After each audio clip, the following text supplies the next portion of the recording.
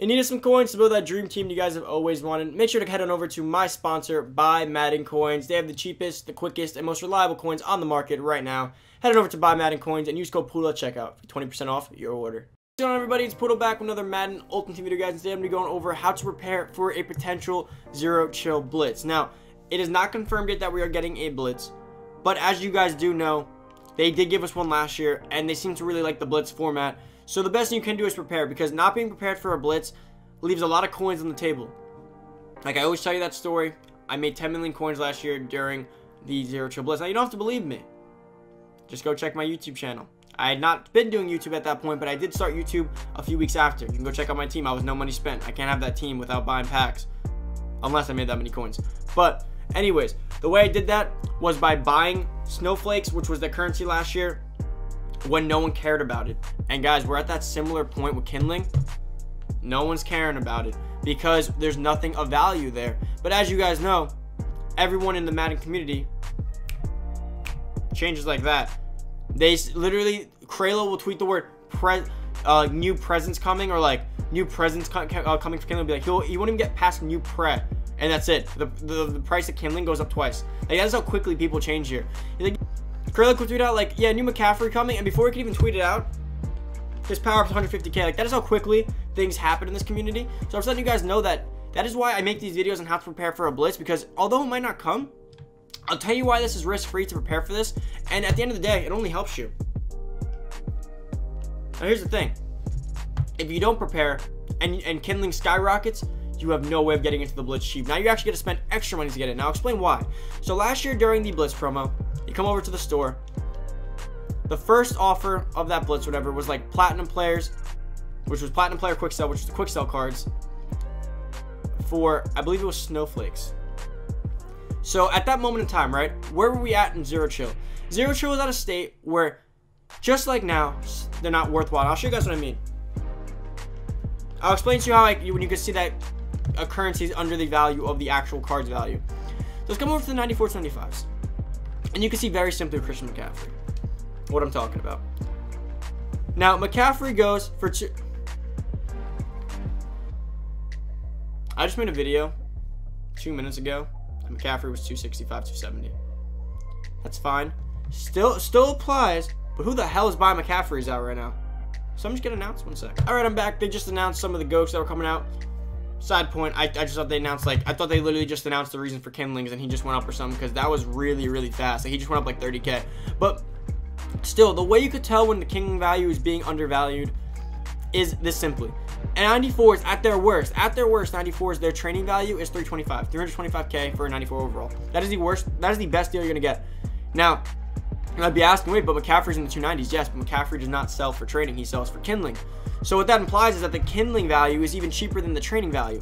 Not per coin, but in essence, like, McCaffrey isn't being held up because kindlings aren't valuable. What that tells you is that people value the training more than the kindling, because obviously these cards are the worst of the worst NFL 100 that people seem to not want for some reason. But McCaffrey's even under that. Now again, even in Madden, guys, you might say, oh, well, stats suck. Yeah, you're right. It doesn't matter how bad your stats are, you will always be held up in value by your training value, which at the moment, 94 is their training value at their worst, like 320. So McCaffrey's even below that. So guys, here's the thing. If he goes back to 270, which is a great value, I'd recommend buying some. Now, I know saying this, I probably just helped like 2 people and everyone else can get screwed, so you better hurry up on that. But I'd recommend, if you see him for like 270, buy a few, because here's the worst case scenario. Nothing good comes out. No blitz, not a good blitz comes out. No use of kindling.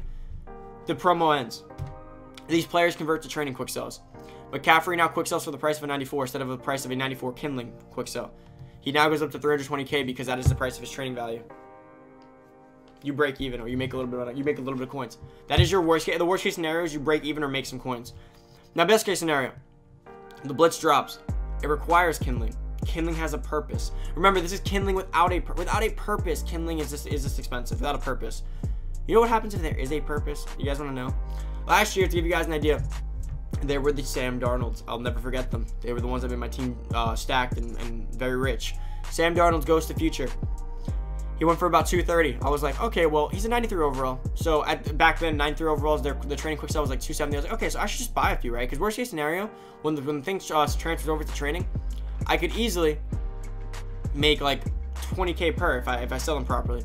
I bought like 5 of them, 6 of them. The Blitz was announced. The first offer was snowflakes. I went to go buy more Darnolds. I saw sold, all the way down, sold, instantly.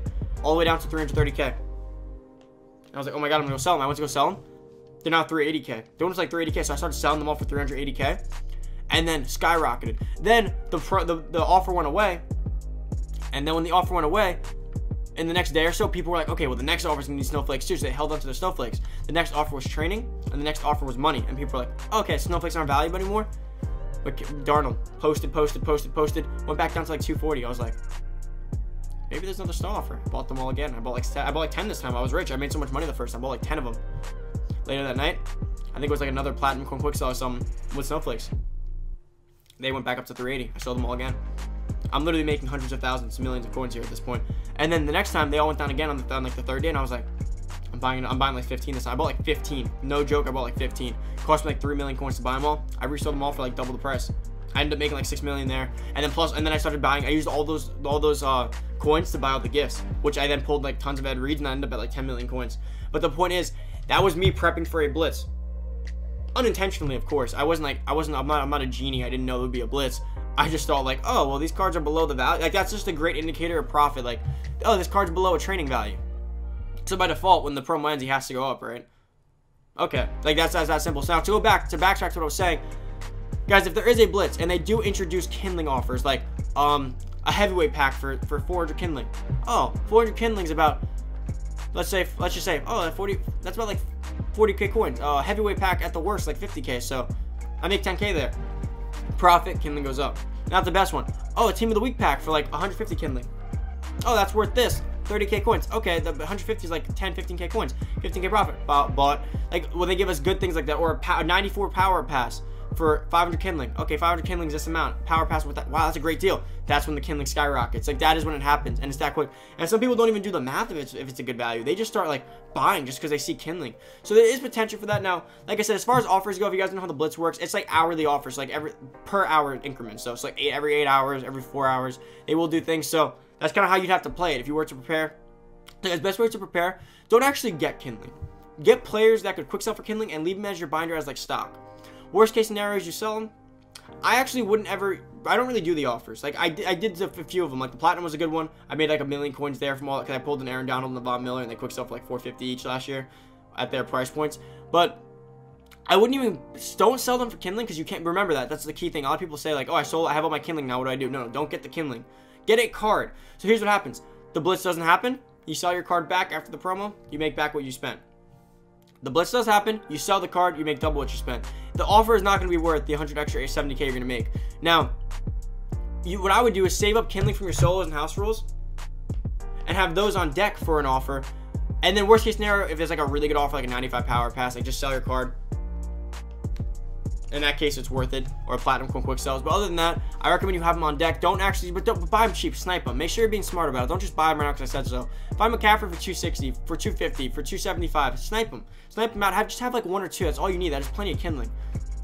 And then if you make enough profit off that, it's just a great feeling to be able to make a lot of money off of just holding on to some cards. And then you can also play with him. Why not? Go put the McCaffrey in your team. Have fun with him for a little bit. Play with him. Hold on to him. And there's plenty of other guys. There's Darius Leonard. There's plenty of other guys in the same scenario. I like McCaffrey, so I was doing it on him. But I think that pretty much covers how I'd prep for the blitz. I gave you guys the marketing strategies I used, as well as the kind of the strategy I would follow, as well as what you could see. I mean, I don't have to go into the actual blitz stuff because at the end of the day, it's going to be probably training, mub points, and kindling. That's probably what we'll end up seeing, the 3 forms of how we're going to have to attack the blitz promo. When will it drop? I believe last year it dropped closer to around Christmas, so probably sometime after Christmas, like the 26th to the 29th, if anything. But they are doing the 12 days of Christmas, so I don't know when they'll fit that in. This is just in case they do it, guys. Because here's the thing, I like to be precautionary. His worst case scenario is I don't make this video for you guys. The blitz happens, you guys have no idea what to do, and you missed out. Like the first 2 days of that blitz are key for buying and selling to make that initial coins, to have a lot of coins to do a big one next time.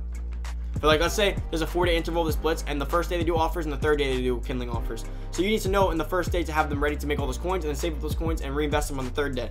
But if I don't have this video out for you guys know what to do. You might not know what's going on. So I like to make this now. If it doesn't come out, it's whatever. You guys still have the knowledge, and you could use this for everything. This isn't just this. This works with a lot of things. Like when cards first come out and they go well below the training value, just buy them.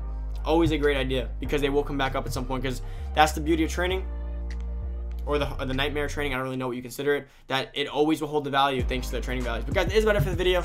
Thank you guys so much for watching. I hope this did help you guys. If you guys did enjoy, make sure to enter the 25 days of Poodleness. Subscribe to the channel, like the video, comment down below your console and the secret word. Once you know those things, you're entered to win. Good luck. Enjoy the rest of your day. I'm out. See you guys next video. Peace.